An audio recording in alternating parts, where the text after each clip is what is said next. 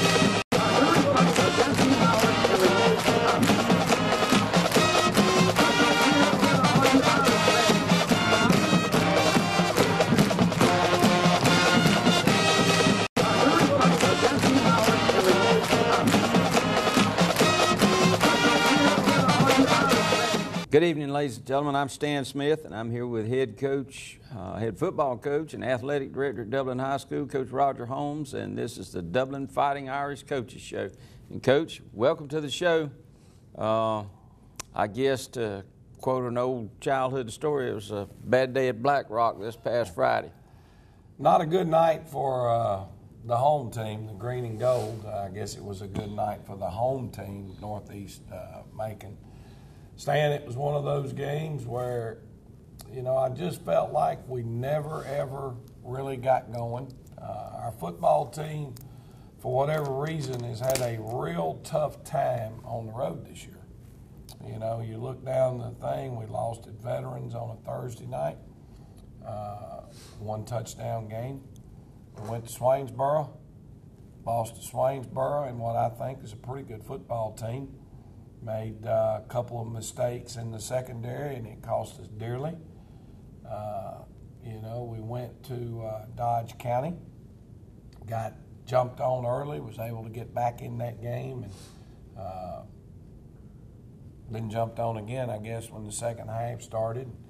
Wasn't able to get that one, and then the other night we go to Northeast and came out, opening drive for us, I don't know, third play of the game, I think. Jermaine Cooley breaks a long touchdown run, and lo and behold, we have a young man peel back about 12 to 14 yards behind the ball carrier. They had a lineman kind of jogging across the field, and our guy peeled back with a block head in front. But it's one of those things where the rules have changed. They have a thing in there now, it's talking about a defenseless player, blocks way behind the ball, a guy covering a punt. You know, the block's there forever when you set up the punt wall and a guy peels back and you never see him coming and they get blindsided. Well, that's what we did on that play, and it was a good call. I saw it when it happened during the game. And there was no question that it was an uncalled for block, but it brought the points back. You know, we would have jumped on them there within 3 plays and had a score. We ended up not scoring that drive. Well, we do a good job defensively on that series, and we take the football the next series, we move it. Jermaine Cooley had a tremendous run. Was actually hit, made contact with a defender at the line of scrimmage, kept fighting, battling.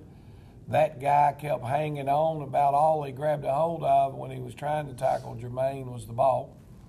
He kept dragging the young man for 10 or 12 yards, and about that time, 2 more guys hit him, and when they did, they were able to rip the ball out, and it was a turnover, I think, on our 15 or 20-yard line. Again, missing what probably was going to be a good scoring opportunity and a chance to get off to a good start. We finally get points on the board. Our quarterback made on the midline option, had about a 20-something yard run. Yeah. We line up to kick the extra point, and we miss the extra point. So it's 6-0 us. They're able to respond. They get a touchdown, and line up, kick their extra point, and they go up 7-6. A little bit frustrating because we had blown a couple opportunities, but we go to halftime, and and in our halftime we made a couple of adjustments, tried to correct a couple of things and make sure our kids knew what they were lining up in and what they were doing. And I felt like they had to kick to us to start the second half, and I just felt like that if we could maintain our composure and our poise and execute, that we'd be okay. And we go through the third quarter, and we throw an interception, which changed field position. A couple of penalties mixed in, and next thing you know, Northeast is in position. They stick in another one. We had a defensive back get beat deep on a touchdown route, and I take that back. I'm out of line here. We ended up in the fourth quarter, no scoring in the third. In the fourth quarter, we put together about an 85-yard drive, all on the ground, pounding the football pretty good. Our kids got momentum. We go down and score, and now it's 14-12. We line up and we go for 2. We stick the 2-point conversion in, 14-7, with about 3 minutes to go in the game. We kick off. Our kickoff goes out of bounds. They ask us then to kick off again instead of taking the ball on the 35. And our kicker hits a tremendous kickoff down to about the 7. Their kid mishandles it. He picks it up on the 2. I think we get him tackled on about the 20. And to be quite frank with you, I felt pretty good there, the way we played defensively, that I didn't feel like they'd go 80 yards. But they 2 did. minutes. And for us, we'd been in one coverage predominantly most of the night, and we went to a different coverage. Our free safety, for whatever reason, lined up for the proper coverage, but when the ball was snapped, he went out of his position, went down into the flats where we also had a corner there playing cover 2, and they run a receiver over the top, and he makes the catch for a long gain. They score and kick their extra point, and now the game's tied with 30 seconds to go. We go to overtime, and they won the toss. They elected to play defense first, which most people do because it lets you know what you're going to have to do when you get the ball and your opportunity. First play, I think we lose a yard. Second play, we might have gained the yard back, so it's 3rd and 10. Rodriguez Martin was able to hit Tyler Strickland with a touchdown pass. Kids are excited. Everybody's excited. We feel pretty good right there. We go line up to kick our extra point, and we miss the extra point. And so now we're up 6. They get the ball, and on 3rd down, their quarterback sprints out, throws the football. We pick it off. Game over. Unfortunately for us, in a very, let's just say, a judgment call, they determined that we had roughed the passer on that play, and that gives them an automatic first down now instead of game over with the interception. We get a roughing the passer penalty, and now they have it first down on the 9, I think. And the next play they score, they line up, kick their extra point, they make it, and game's over. Game's over, 21-20, Northeast Macon. So a lot of ebb and flow.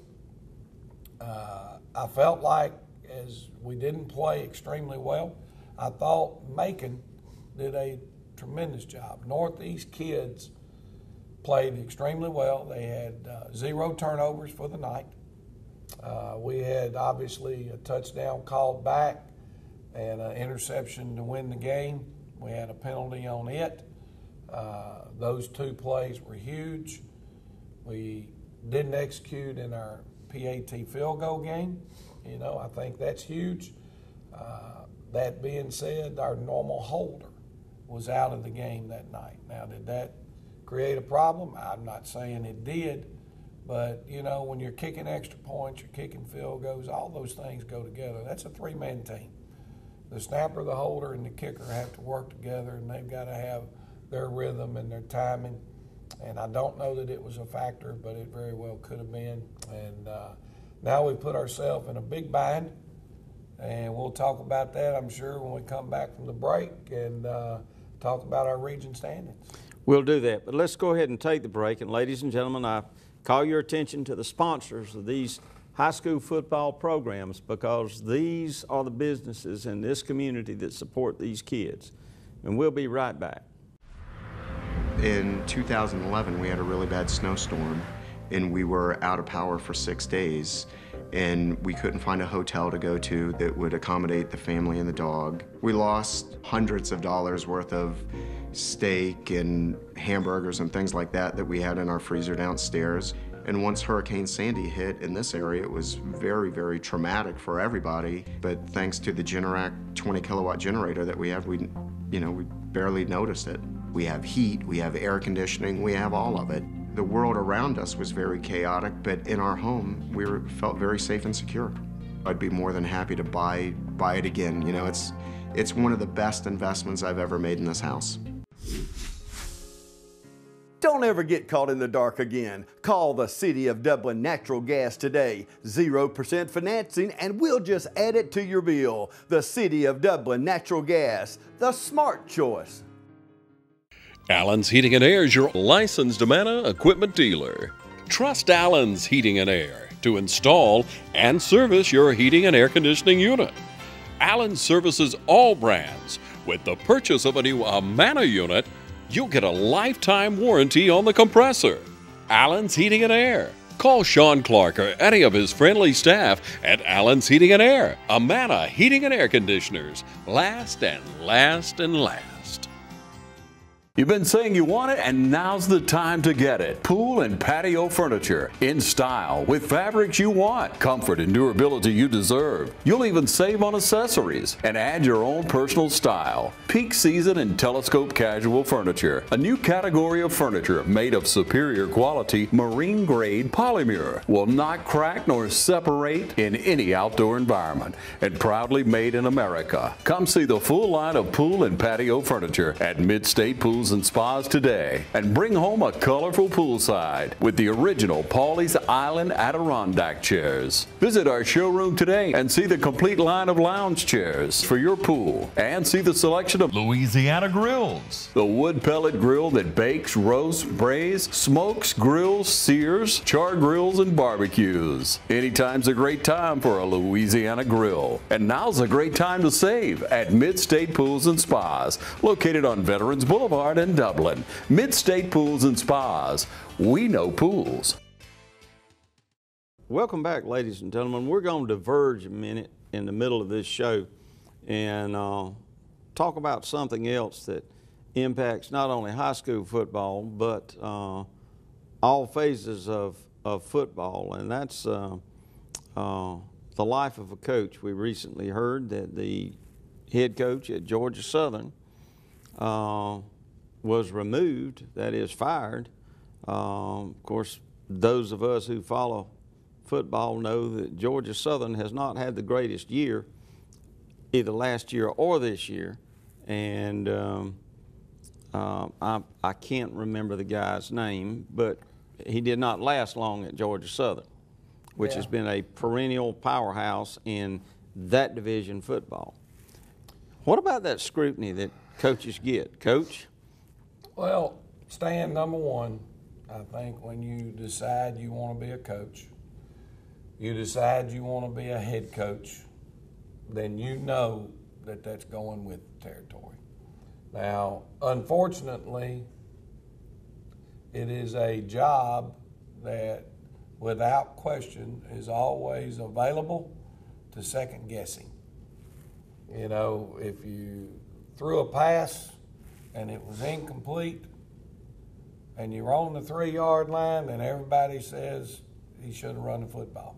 You know, that hindsight business is really good. It's usually undefeated, the hindsight end of it. But, you know, I know how it is here. I know how it is any place I've been. I know how it is with friends of mine that are in the coaching business. Usually the effort, the time, the energy that the coaches are putting into it, and usually the same thing for the players, is not affected by how many wins and losses you have. To be quite frank with you, a lot of times you're working a whole lot harder when things aren't going as well as you are when things are going well. The reality of it is, like at Georgia Southern, Coach Summers comes in. I was talking with a gentleman yesterday, for example. He had a commitment from 2 coordinators that were going to come with him. If he got the job, he got the job, and all of a sudden they decided they were going somewhere else or got pay raises, stayed put. So getting off to the right start, getting the right group in there was tough. Georgia Southern has not been a good football team the last 2 years, certainly by Georgia Southern standards. That being the case, they are the youngest football team in FBS. I heard that the other night when I was watching a game based on the number of freshmen, sophomores, juniors, and seniors on scholarship. Georgia Southern is the youngest football program in Division I football. That's a tough thing. But, you know, on the college level, coaches are able to recruit.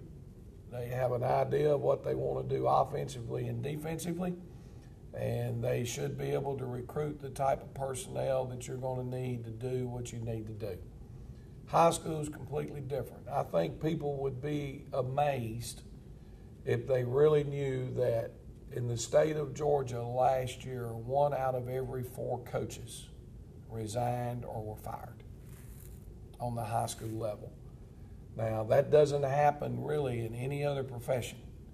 And that last year was the norm. There was really nothing exceptional about it.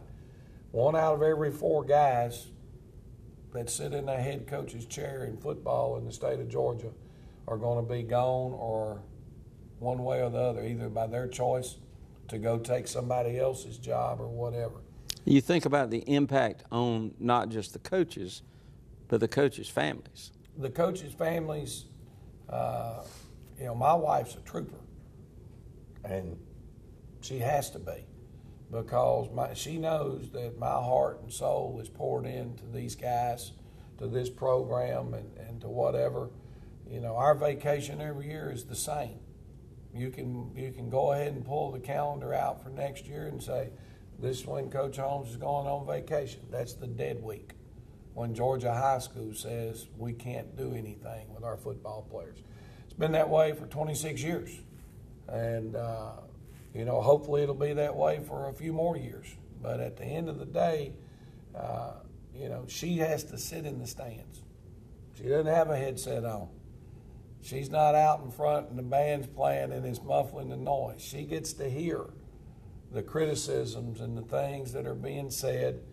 A lot of coaches have young children and they have to sit in the stands and they deal with it. And the reality of it is, you want to be somewhere where winning is important and fans are upset when you're not doing what you need to do. But at the end of the day, good players make good coaches. we've always believed this and understand this, that we want our players to believe that without us as their coaches, they wouldn't be as good. But we also have to understand without those kids as our players, we wouldn't be as good. And it all kind of fits together. So, Stan, it's a very rewarding business, being a coach. You do get to be a part of a lot of people's lives. You do get the opportunity to hopefully teach them some of the disciplines and the things that really are going to make them successful. And we've had a lot of success here. We have. And, I feel it's what we talked about in here, our coaches, a little bit Sunday. I feel for Coach Summers. I feel for his family. Not only is Coach Summers now without a job, probably all of his assistants are soon to be as soon as the season's over. So you're moving all of them. You're moving all of their families. And, you're hired to do a job and you're hired to win, and you didn't, so that's part of it. There's a joke in this profession. There are only two types of coaches, and that's the ones that have been fired and those that are going to get fired. So, just the numbers itself makes it a tough business. But I don't think there's anybody that's in this business of coaching that is not willing to take that risk to go out on the field every day and work with their kids. All right. Well, thank you, Coach. And we digress just a little bit. We'll come back shortly, and we'll talk about the upcoming region, the rest of the region schedule. I'm Locke Wilford, and 0% financing is back at Dublin Nissan. Right now, the Altima S is as low as $19,429. Call, click, or come see us. Dublin Nissan, the only dealer you will ever need. Hi, I'm Anna Grace with Myers Equipment and Supply, your dealer for the complete line of Can-Am side-by-sides and ATV products. For hunting, farming, or riding the trails, Can-Am has the models you need. If you like a little sport to your ride, choose the versatile Can-Am Commander.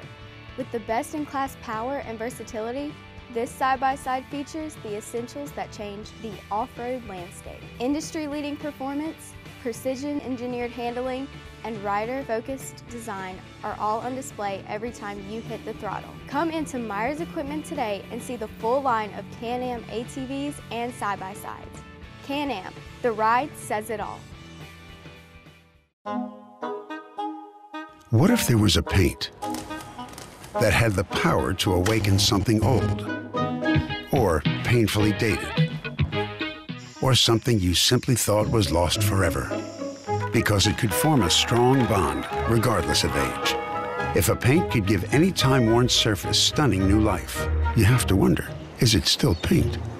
Regal Select Exterior from Benjamin Moore, only available at independently owned paint and hardware stores. Available at Four Seasons Paint and Floor Covering. We're back. All right, Coach, we've talked about the unfortunate and improbable loss this weekend in Macon to Northeast High School, but that doesn't mean that all is lost. Golly, there's a lot of things that can happen, Stan, and for our fans, most of them know, but number one, we have an open date this week. Yep. Okay, so there's still 2 weeks left in region play throughout the remainder of the season. A lot of things mathematically certainly can still happen. And the way this region has been this year, there's a strong possibility that something could happen. But for us, finishing second simply means this.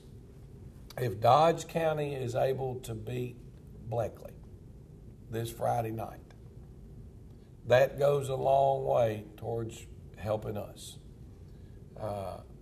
But we still have to beat Washington County in 2 weeks. So if Dodge beats Bleckley, Dublin beats Washington County, we know we still finish as a number 2. And that means a home field advantage in the first game. Yeah, we would be playing at home in the first round of the playoffs. Now, if Bleckley beats Dodge, we will not finish number 2. because at that point, even Dodge would have one loss, Bleckley would have one loss. So in that scenario, Bleckley would go to 1, Dodge would go to 2. And then we would fight it out for 3 or 4. 3 or 4. Now, if Northeast Macon, I think, is able to beat Washington County and East Lawrence, and we lose to Waco, we can totally be out. So there are way, way, way too many scenarios. A win against Washington County, I think, based on what we've tried to look at, and it's just hard to narrow it down because of the points and the pluses and the minuses, to know exactly where we stand. Now, this time next week, after everybody else plays Friday night, now we're all back to square one, and we'll be able to know exactly what's going to happen for us on Friday night. All is not lost. Things go as we probably, I guess, the smart money says Dodge County should be wins Bleckley, but Bleckley's had an open date just like Northeast had for us. They've had 2 weeks to study, prepare, and come up with the best game plan they can for Dodge. That game, I believe, is in Dodge County. So we need Dodge to win, and if Dodge is able to get out of there with a win, then it comes back to us again. Are we able to do what we need to do, and that's beat Washington County here in the Shamrock Bowl? And we'll talk about them a lot next week, but they're still the same Dodge County. I mean, Washington County, they have been. They're going to line up. They're going to hit you in the mouth. They're going to play physical, good speed, and all those types of things, and well coached. So regardless of what happens, we're still going to have our hands full in a couple of weeks here in the Shamrock Bowl on senior night with Washington County.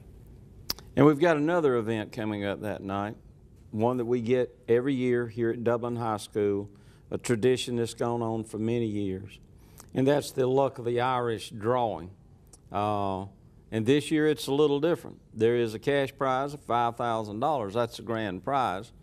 The tickets this year, they're only going to be, I think, 200 tickets. 200 tickets. And they're $100 a piece. But there'll be 3 prizes. The grand prize is the $5,000 cash award, and then a big screen TV, color TV, flat screen TV, and then third prize is a nice recliner, very nice recliner. So there are 3 very nice prizes, and this support that is given by the fans goes strictly to the football team. And people don't understand that the school system does not pay for everything.